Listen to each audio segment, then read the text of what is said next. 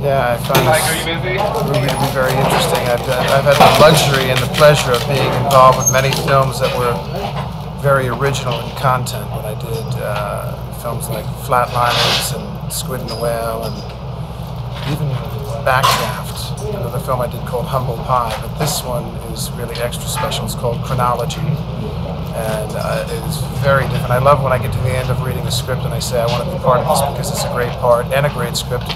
But it's unlike anything I've ever done before. It's a film that I don't think has ever been made before, so it's very cool. It deals in,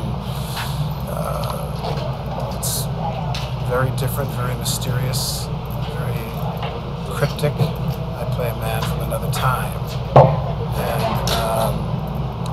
it deals in the Gregorian calendar from the 16th century, which I find interesting and fascinating. I just am grateful and thankful to be part of it because I always like being part of a gig that's special and different.